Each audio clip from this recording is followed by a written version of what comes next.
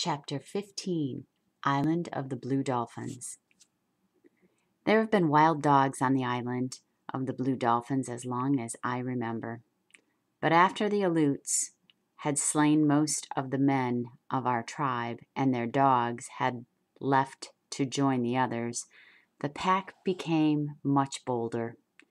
It spent the nights running through the village and during the day was never far off. It was then that we made plans to get rid of them. But the ship came and everyone left Galast. I am sure that the pack grew bolder because of their leader, the big one with the thick fur around his neck and the yellow eyes. I had never seen this dog before the Aleuts came, and no one else had. So he must have come with them and been left behind when they sailed away. He was a much larger dog than any of ours, which, besides, have short hair and brown eyes. I was sure that he was an Aleut dog.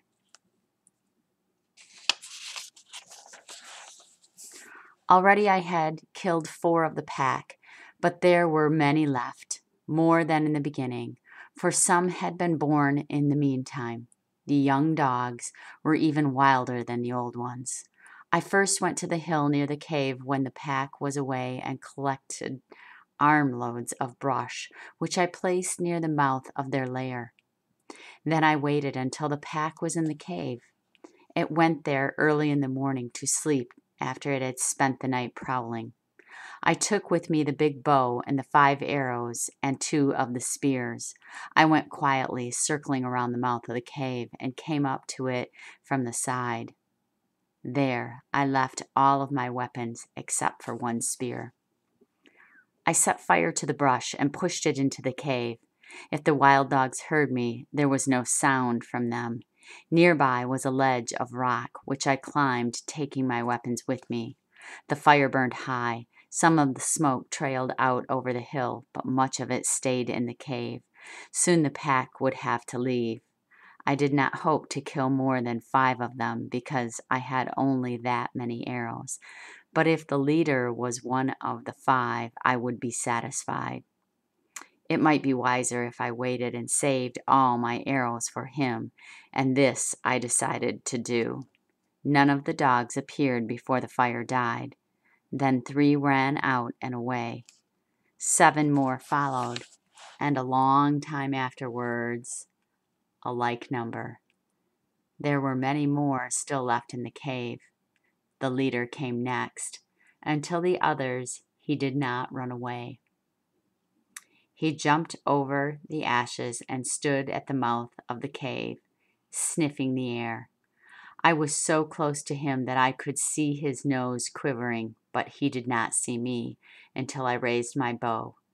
Fortunately, I did not frighten him. He stood facing me, his front legs spread as if he were ready to spring, his yellow eyes narrowed to slits.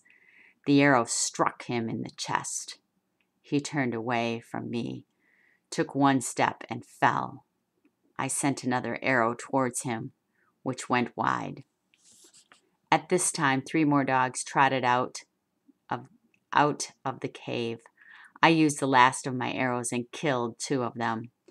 Carrying both of the spears, I climbed down from the ledge and went through the brush to the place where the leader had fallen. He was not there. While I had been shooting at the other dogs, he had gone. He could not have gone far because of his wound. But though I looked everywhere around the ledge where I had been standing and in front of the cave, I did not find him. I waited for a long time, then went inside the cave. It was deep, but I could see clearly. Far back in the corner was the half-eaten carcass of a fox. Beside it was a black dog with 4 gray pups. One of the pups came slowly towards me, a round ball of fur that I could have held in my hand. I wanted to hold it, but the mother leaped to her feet and bared teeth. I raised my spear as I backed out of the cave, yet I did not use it. The wounded leader was not there. Night was coming, and I left the cave, going along the foot of the hill that led to the cave. I had not gone far on this trail that the wild dogs used when I saw the broken shaft of an arrow. It had been gnawed off near the tip, and I knew it was from the arrow which had wounded the leader. Far on, I saw his tracks in the dust. They were uneven, as if he were traveling slowly. I followed them towards the cliff, but finally lost them in the darkness. The next day and the next it rained, and I did not go to look for him. I spent those days making more arrows, and on the third day, with those arrows and my spear, I went out along the trail the wild dogs had made and from my house. There were no tracks after the rain, but I followed the trail to the pile of rocks where I had been there, then where I had seen them. On the far side of the rocks, I found the big gray dog. He had the broken arrow in his chest, and he was laying with one of his legs under him. He was about 10 paces from me, so I could see him clearly. I was sure that he was dead, but I lifted the spear and took good aim at him. Just as I was about to throw the spear, he raised his head a little from the earth and then let it drop. This surprised me greatly, and I stood there for a while, not knowing what to do, whether to use the spear or my bow. I was used to animals playing dead until they suddenly turned on you and ran away. The spear was the better of the two weapons at the distance, but I could not use it as well as the others, so I climbed onto the rocks where I could see him if he ran. I placed my feet carefully. I had a second arrow ready to shoot, ready should I need it. I fitted an arrow and pulled back the string, aiming at his head. Why did I not send the arrow? I cannot say.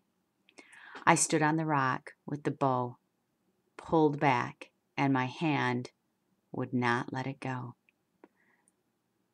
The big dog lay there and did not move, and this may be the reason.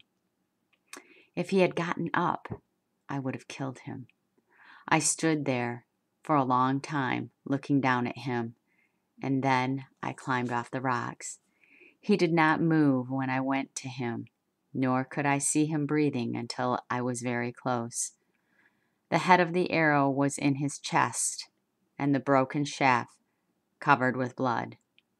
The thick fur around his neck was matted from the rain. I do not think that he knew I was picking him up, for his body was limp, as if he were dead. He was very heavy, and the only way I could lift him was by kneeling and putting his legs around my shoulders. In this manner, stopping to rest when I was tired, I carried him to the headland. I could not get through the opening under the fence, so I cut the bindings and lifted out 2 of the whale ribs, and thus took him into the house. He did not look at me or raise his head when I laid him on the floor, but his mouth was open and he was breathing. The arrow had a small point, which was fortunate and came out easily, though it had gone deep. He did not move while I did this, not afterwards, as I cleaned the wounds with a peeled stick from a coral brush. This brush has poisonous berries, yet its wood often heals wounds that nothing else will. I had not gathered food for many days, and the baskets were empty. So I left water for the dog, and after mending the fence, went down to the sea. I had no thought that he would live, and I did not care. All day I was among the rocks gathering shellfish, and only once did I think about the wounded dog, my enemy, laying there in my house, and then to wonder why I had not killed him. He was still alive when I got back, though. He had not moved from the place where I had left him. Again I cleaned the wound with a coral twig. I then lifted his head and put water in his mouth, which he swallowed. This was the first time that he had looked at me since the time I had found him on the trail. His eyes were sunken, and they looked out at me from far back in his head. Before I went to sleep, I gave him more water. In the morning, I left food for him. When I went down to the sea, and when I came home, he had eaten it. He was lying in the corner, watching me. While I made a fire and cooked my supper, he watched me. His yellow eyes followed me wherever I moved. That night I slept on the rock, for I was afraid of him, and at dawn I went out. I left the hole under the fence open so he could go. But he was there when I got back, laying in the sun with his head on his paws. I had speared 2 fish, which I cooked for my supper. Since he was very thin, I gave him one of them, and after he had eaten it, he came over and laid down by the fire, watching me with his yellow eyes that were narrow and slanted up at the corners. 4 nights I slept on the rock, and every morning I left the hole under the fence open so he could leave. Each day I speared a fish for him, and when I got home, he was always at the fence waiting for it. He would not take the fish from me, so I had to put it on the ground. Once I held out my hand to him, but at this he backed away and showed his teeth. On the 4th day, when I came back from the rocks early, he was not there at the fence waiting. A strange feeling came over me. Always before, when I returned, I had hoped that he had gone, but now, as I crawled under the fence, I did not feel the same. I called out, "Dog, dog," for I had no other name for him.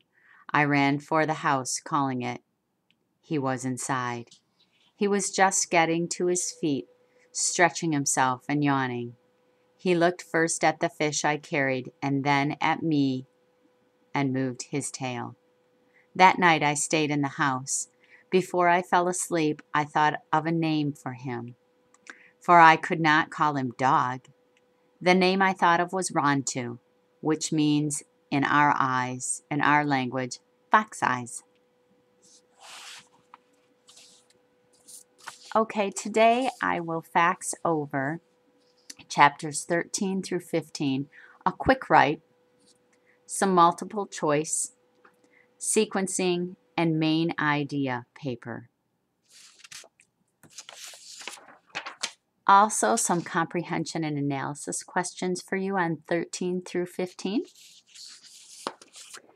and some vocabulary for you. Now it says use a dictionary, but you may use a tablet or your computer to find the meaning of these words. And on the last one it says, on the lines below, write some quotes from the text that show how Karina feels through these chapters. You may pick any quotes you'd like. Thank you.